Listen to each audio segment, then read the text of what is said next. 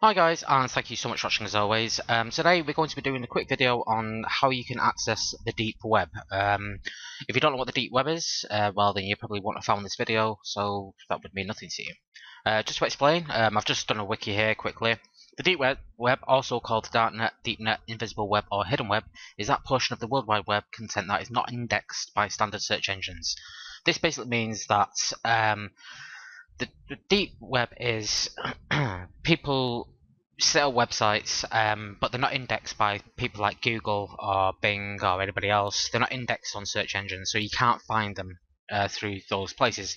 Usually, they're quite synonymous with illegal activity, but there are other reasons why people access the deep web. And personally, I access the deep web because, well, I don't access the deep web technically. I go through the procedure of what gets to the deep web just because I can get around blocks and stuff to get to websites that I can't normally get to. Things like maybe the Pirate Bay or Yiffy torrents. And I've shown this method twice before on Yiffy, how to unblock Yiffy and how to unblock the Pirate Bay. But I wanted to go a little bit deeper into it and just show you exactly what the deep web is, because I've seen a lot of videos out there now, people discussing the deep web, and it's quite a thing on the news and stuff. So I just wanted to kind of explain it a little bit more, in the sense of I don't want to explain the whole idea of the deep web, but just explain how you get onto the deep web so you can have a look for yourself. It's not illegal to go on the deep web, but what I would say is some of the websites are very illegal. So be very, very careful what you're doing on the deep web. The way I'm going to show you will actually be an anonymous approach to going on the deep web, so you shouldn't be tracked going on the deep web. But if you want to engage in illegal activity, which I personally don't, and I would suggest that you don't either, and I personally really think you should never engage in illegal activity in the sense of some of the stuff that you can get on the deep web. The deep web can be an interesting place to have a look around.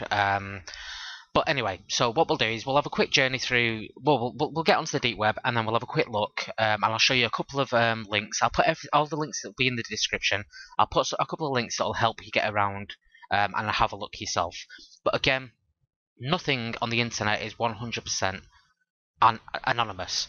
You can always be tracked at some point.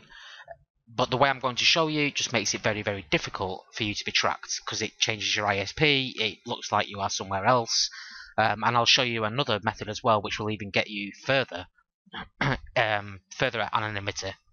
But anyway, less waffle, more getting on with it. So the first thing you're going to need is you're going to need the Tor browser. Again, link will be in the description. This is the torproject.org browser. This was set up. It's run by volunteers all around the world, as you can read. I actually pointed to the screen then, but obviously you can't see my finger. But the idea was it was set up by a lot of people to actually... well, do you know what? The easiest way to do it, rather than me just completely filling this video with me chatting about it, just read up on... There's loads of stuff to read up. So basically, download the Tor browser. So you've got the Tor browser download button here. Download it, and you should get a folder. The Tor browser folder is this. It's got browser and then start Tor browser. What you do then is you just double click on this, which is the Tor browser. What I would suggest as well is if you're going to do this, just shut down any of the browsers you've got. It doesn't. I don't think it makes any difference, but I personally prefer to do that. Right. So what will happen is you'll open up this browser here. This is the Tor browser. It's a Firefox browser.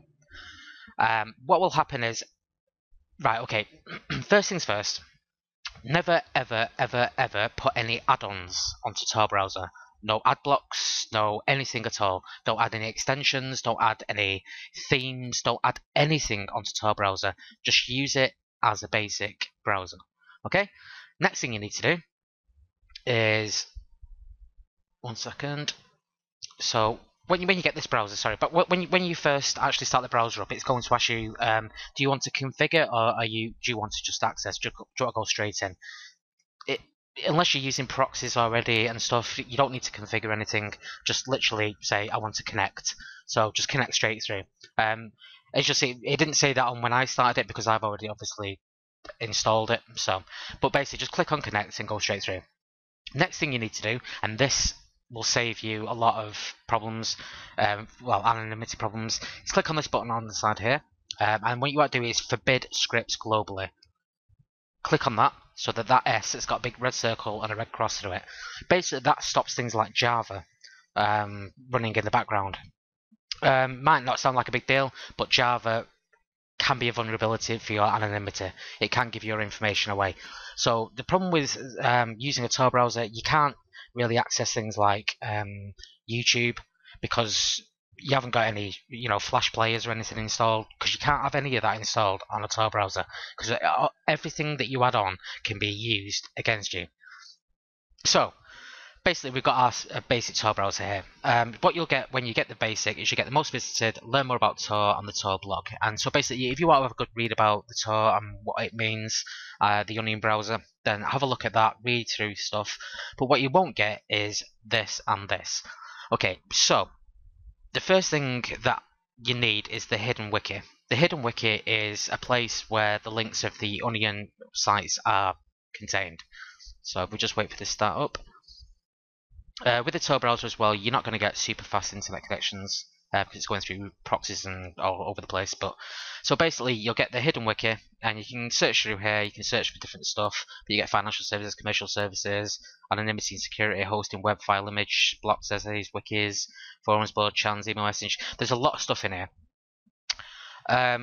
This will give you a starting point of where if you want to look for a certain thing, then that'll give you a place to go to.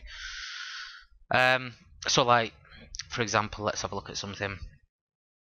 Let's have a look. I mean, the thing is as well, a lot of this stuff is illegal. So you just got to be very careful that you're only going on things, that can't get you in trouble. Okay, so we'll just say this. I don't think this site is legal. The C store, the original carded store, whatever that is. Never heard of it before. But you get the idea anyway. This stuff is on the deep web. So this is stuff that you can't access through Google searches or anything else. I'm not sure what that site is. I'm not going to go any further into it. But the other thing you might need as well, if you really want to keep your anonymity, what you can do is you can go to this one, public CGI. And basically what this does, this will slow down your connection a bit further as well, but this adds an extra level of anonymity. It's another proxy. So basically what you're doing is, the Tor browser is a proxy in a sense of it hides your identity. So what you're doing is you're accessing Tor as an anonymous person, but then you're accessing something else which makes you even more, makes that connection anonymous as well. So you got two layers of anonymity there. So what you would do is say you wanted to access this, but more like privately. You paste in there, surf it again. It redirects through CGI proxies. It'll give you a link here, so it says now redirecting your requests for CGI web proxy service. So it says the URL is encoded. So basically, just click on that. Oh, God, trust it. SSL received a record that exceeded the maximum percent. Oh, right, okay. But anyway, basically, I think the web address was too long. No, it can't have been. Well, anyway. But say you wanted, just to give an example, sorry, I just completely screwed that up. So say you wanted to access piratebay.se. We'll do it the easy way. So I'll give you a redirect code. Okay, so there we go. So what's happened there is now is we're on the Tor browser. So the Tor browser is already bouncing our ISP about, our IP about.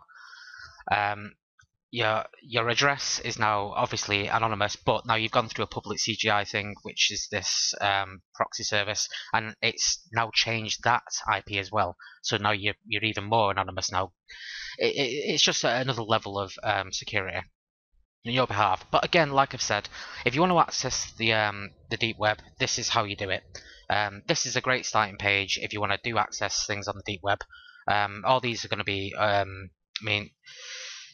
there's a private email service that you can get onto. Torbox. I'm not sure. It's what you'll find as well is a lot of these web services. You'll always find as well at the end there .onion. That's rather than .com, it'll be .onion. These are the hidden things, but you can get like email boxes that are completely anonymous and stuff like that. You can get quite a lot of nice, cool things, and you can get some good information off there as well. But like I've said before, you've got things like this. There's a lot of illegal stuff on here, and I'm not going to go too far into it. It's not something that interests me, but I did have a kind of look around the deep web, and I did find some interesting articles and other stuff. But yeah, so if you wanted to access the deep web, this is how you do it. Again, I'm not advocating illegal activity, but it's a nice way, especially if you're in a country where the internet is well, controlled by a government, or it's controlled by an authority of some kind. This is a really nice way to get around blocks, get around kind of anything like that. I mean, because the thing with the hidden wiki as well, sorry, not the hidden wiki, with Tor, is your search engine is not Google. Your search engine is the start page. So you can search for, like, well, I mean, you can do any searches you want really. So I've just did a YouTube search. This comes automatically with Tor, but you can search for anything on the start page, and you can find things and get around the blocks that are stopping you getting onto certain sites. But like I said, again, I'm not advocating any illegal activity by any means or any stretch. I don't advocate it, and I don't want you to do it. But there's a lot of quite interesting things on there. So yeah, so thank you so much for watching as always. Please feel free to rate, comment, subscribe. And I'll catch you on the next video, guys. And take care of each other. Goodbye.